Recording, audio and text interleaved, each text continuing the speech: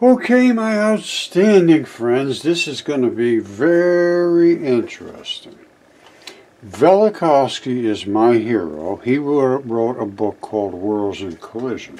Now, this is by Carl Sagan. He said, did a near collision of a comet with Earth cause manna to fall in the Sinai and the sun to stand still over Gibeon? Now, this is Carl Sagan taking this somewhat seriously. Now, I followed Velikovsky very carefully, and I wrote a book about him because he was so destroyed, and I was so upset by what they did to this fabulous researcher. He went and got all the documents through the historical records of every culture. Even ones that never talked to each other, they all had basically the same story. Same basic sort of dates. Well, the same date, and they had all the same sort of story, that the Earth really literally almost cooked, and the oceans boiled and the waters boiled, and that's what caused all my mud fossils. That's what preserved all of the mud fossils in the man. They were like parboiled, and then they dried out and became stone. And I'm going to show you how this, I'm going to show you some right now. Okay, these are the mud fossils, and this is what a regular lung looks like anatomically. See that little flap at the bottom of each of these lungs? The lung itself is inside here, and I have them in all these variations, all the way down to the alveoli, which is here. The pleura is very dense. You see how thick it is? It wraps around the lung. And this little flap, it just hangs there, and they don't mention it. And it's this flap right here. All right, and it's a latch. It literally is a latch. Now they just show it sort of draping around there, but it is a latch. I technically call this now the spur lock. Why not? Might as well take credit for it. And they all have it. I'm going to show you, and I'm going to keep saying this is a spur lock, this is a spur lock, because this is not known yet. And this is what your body is literally constructed, is held together by. And they're up at the top, too. They're at the bottom, they're at the top, so your lungs can move around, but they can't just go flopping around inside of you. Alright, lungs preserved extremely well because of the blood. Blood was the preservative. Now, this one here has no pleura whatsoever on it. You see it? It's all the way down. You see all those little holes? That's these alveoli. That's what it is. Some of them still had some blood left in them. There's the spur lock. You see it right there? And this is the alveoli, and some of that blood came out. You see it? On those little spots. After it comes out of the ground, sometimes there's a lot of blood in it. I'll show you another one. Wait till you see the other one I show you. Now, that's where the spur lock is. It comes down here on this one. And this is the type of fabric you have normally on them, if nothing eroded at all off of them. See, this has complete pleura. This has complete no pleura. This has half and half. This is the same as this. And this is the same as that. It was halfway eroded. And they're all flat, though. Because I believe this was all in a flood. This one is beyond that one. This one is eroded down to the point where you can still see some red blood in there, but almost everything has been evacuated. This must have been in some more acidy, salty, I don't know. But it took all of the tissue off, gone, and then it evacuated all of the alveoli. This saturated the alveoli with quartz, silicon dioxide. That's why they say veins of quartz. They will fill in where the veins are, and the arteries and alveoli and all that stuff. And of course you saw these two. There's the spur lock on that one. This one you saw it, and that's the iron meteorite. And I got dozens and dozens and dozens of lungs. They're just coming out because every creature had at least one or two. All right, remember I talked to you about that spur lock on the piece of meat? There it is right there when it first came out of the ground. It's been sitting around here for 10 years or so. But it's still, you know, it's a rock. And that's the latch. Now, look at this. This is the anatomical of actually someone that was having a problem with a latch, spurlock, right there. It's torn. It's holding whatever this was into whatever this is attached to.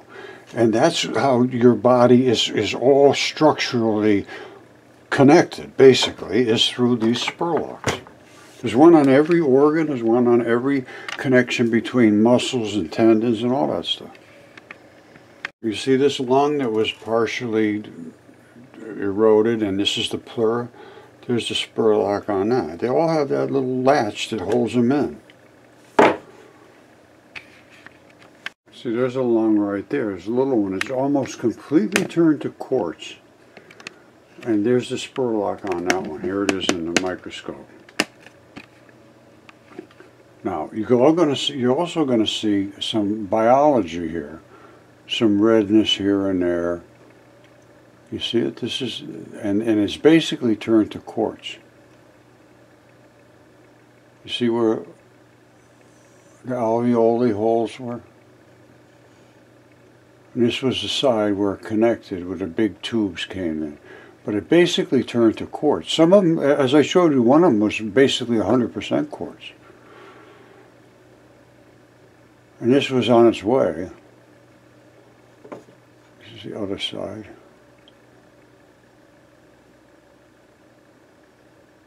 Anything can turn into anything, depending upon what it's the conditions that it's exposed to. Let me show you a lung that really preserved. All right, this is a friend of mine, Gary Evans, over in England. He's in a mud flat, and he sees this, and he figures, well, it's interesting. He sees those little divots, and he breaks off the end, and he sees some crazy-looking stuff. So I think this is one piece, and he took the other piece home. I think this is either the same piece or another piece. I can't remember. This goes back quite a few years. And he brought it home and cracked it open, and this is what he found. This might be the same piece. And these are alveoli tubes that come down to feed the lung, and that's the surface of the lung. And that's what they do. I showed you one here that's...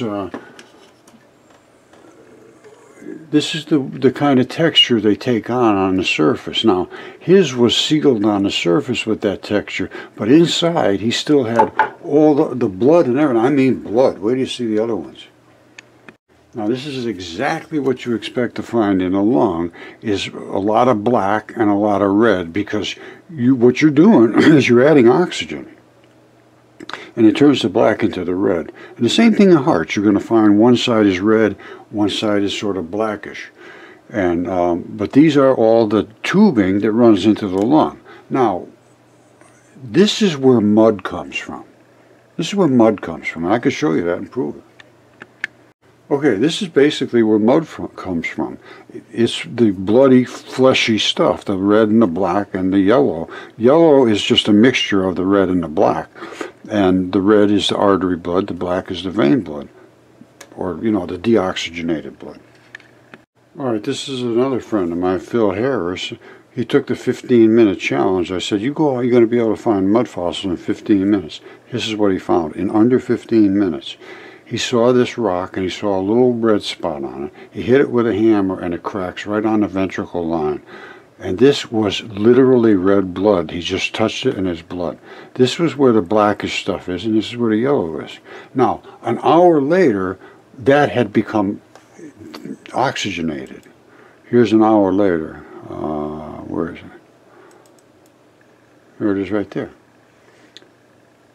It turned blackish because it's become oxygenated. Now, this is what a lung looks like when you break open the top of them. That's all the tubing that goes down into the lung to service your heart, your lungs, all your other organs, your liver, and all that stuff. That's where the plumbing comes from. Okay, so not only do we have all the different creatures and body parts, and these are giants. That thing is almost 3 feet long, and it's still got fingerprints on it. And I went inside, deep down inside, and got DNA out of it, and had the DNA tested. And the report was, I extracted the samples, sent them off, they tested them, and they came back with that they were human. And they were mitochondrial human DNA. And they were an excellent, excellent, dense 2 out of the 3. Excellent quality DNA was obtained from the 36-inch tip and the lung. This is the lung right here. And the 36-inch tip was the one I first showed you, that gigantic fingertip. And it is gigantic, and it is in very good shape. Here it is right here. That's the fingernail. It's not bad at all. That's the bumper pad that bumps to the next bone so they don't scrape. These are the blood supplies. This I smacked off, and it popped right off, and that's underneath is where I took the blood out of, and that's the fingernail. And the thing is almost 3 feet long, approximately. And this is the skin. Still got the fingerprints and the sweat pores. And I went down inside here and got the blood out of it. You know, fingertips and fingers are extremely dense with blood. You see that? That's where I get the blood from. And of course, lungs are just nothing but blood. But the fingertips, tons of blood in those. And the other one I did was a mud fossil that was very muddy, but it was, again, it was at the fingertip. I took it out of there, and there was a substantial amount of blood. But this one here and the big fingertip were just literally like taking a blood sample out of somebody. So what is it that I want? I want help. And here's the best way to get a hold of me. GSRG, which is GSR Group 10. at gmail.com. I'd love to have somebody from mainstream just investigate it, to discuss it with me, you know, cordially and respectfully. I'll be, you know, I'll present my evidence. I think it's very compelling. I mean, you know, the DNA reports, the anatomy, I have CAT scans. You know, the CAT scans weren't real illustrative, because everything's been transitioned. It's called nucleophilic substitution. And what comes in there pretty much takes over everything's invasion. But there's subtle differences. And I know how to, you know, I could see it in the CAT scans. A lot of people would miss it.